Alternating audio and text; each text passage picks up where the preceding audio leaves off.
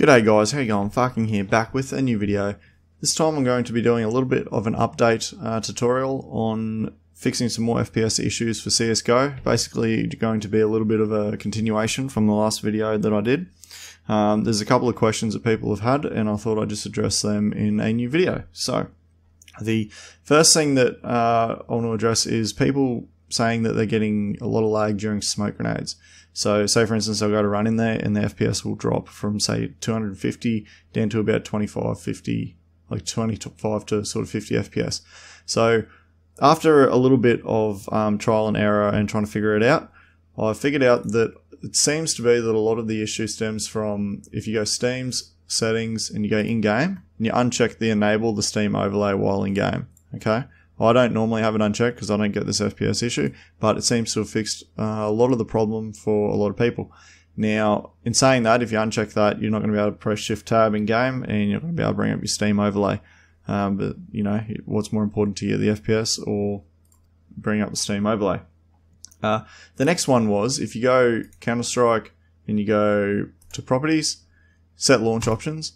Sort of like my Arma video, so change one of your launch options to high, so that'll set the CSGO process as high, and also your CPU count to 4.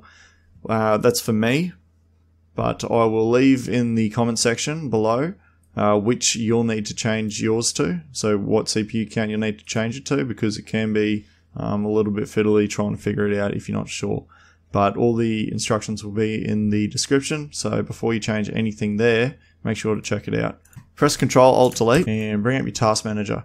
Then go to Startup, and in here this will show all of your startup programs. Okay, so I have quite a few disabled, but then I've also got a couple enabled.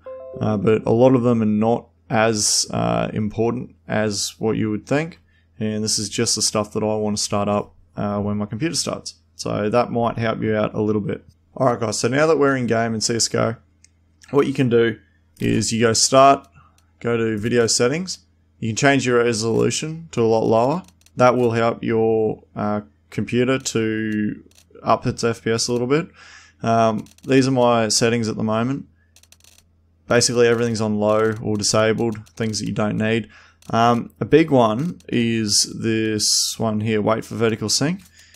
Put that on disabled, don't have it on triple buffered or double buffered, you don't need it. And if you kind of have a little bit of a play between them, you'll notice that triple buffered makes it feel very like slow and laggy kind of thing, whereas disabled is like clean and crisp. So have a little mess around with that, but those are my settings. The next one that you want to bring up is go CL underscore force preload 1, okay, and that will basically make it that the game will load all of the textures and everything and all the audio prior to entering into the game, so that might fix some of your FPS issues. Alright, so I'll just quickly jump into a game and I'll show you basically how that works. You'll notice that it takes a little bit longer to get into the game, but once you're in, it will make for a far smoother experience for you.